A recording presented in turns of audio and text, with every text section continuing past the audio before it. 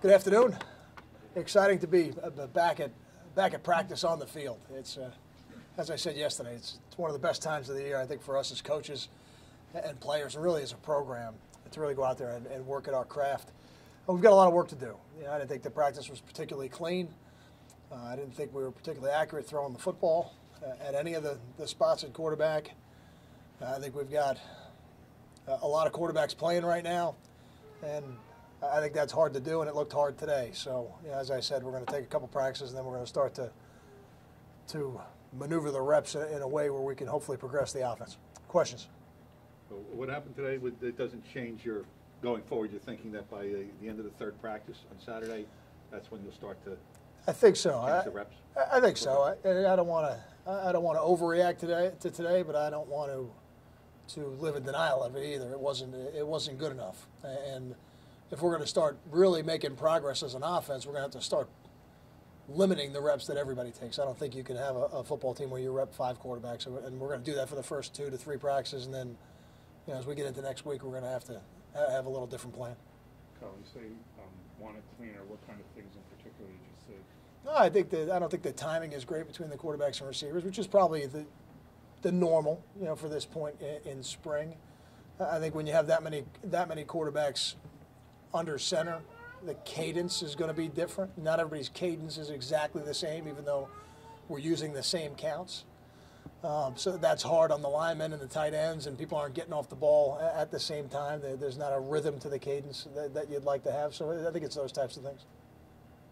Did anybody pop out at you? I mean, just to make it out? It's always. That's always. I know I'm going to get that question, and I realize that. So as I watch practice, I try to see if there are some people who flash. And until you look at the film, you don't want to overreact to anything you see, from a positive or a negative standpoint.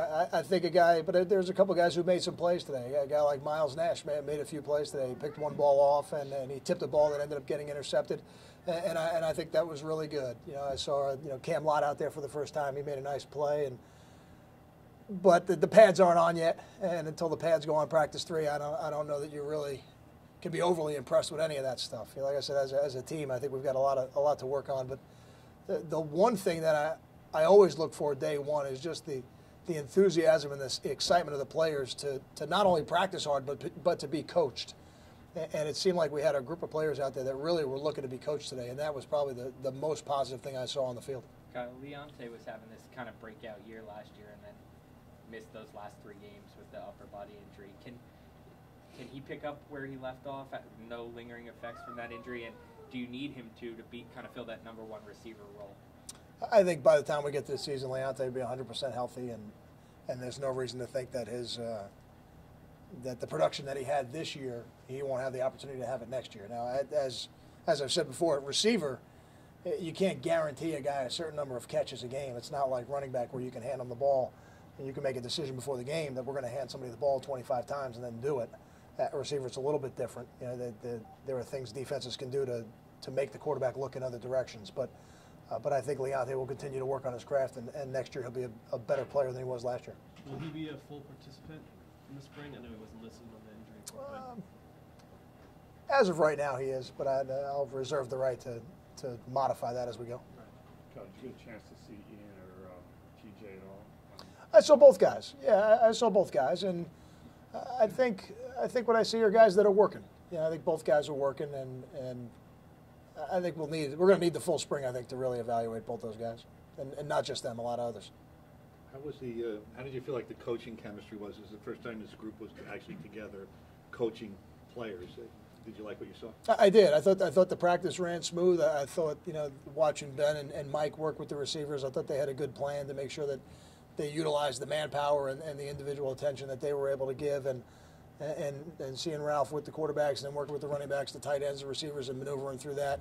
I thought all that flowed very well, and I think the coaches as a whole were very professional about how they went about their business. So I think it's not the first time I think any of them are with the new staff. So it went smoothly. Sebastian Joseph, how does he look physically, and what do you like about moving him to the nose tackle?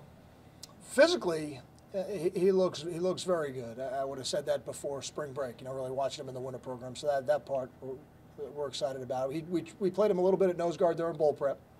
So we got him some work there. We got a chance to look at him. I know today from being close to where Coach Panagos was in practice, although you don't necessarily need to be that close to him to hear him, I know he wasn't always aligned exactly where he was supposed to be. And I think those are things that'll get cleaned up, and he's a young guy. And we have high expectations for Sebastian. He's talented, and he's had a good offseason, and we're counting on him to help us this year. Got time for two more. What do you expect out of Ruhan now that he'll be back full time, and obviously there's a chance to step up into a bigger role? Full time as of today. Well, okay.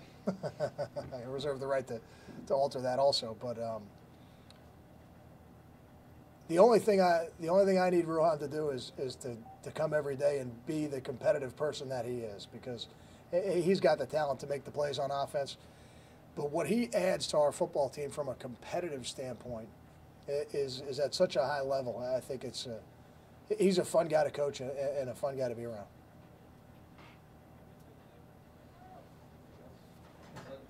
Thank you.